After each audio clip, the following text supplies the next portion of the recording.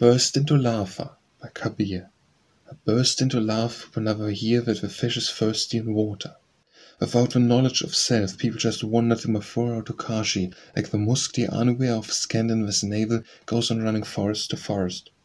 And water is the lotus plant, the plant bears flowers, and on the flowers are the bees buzzing.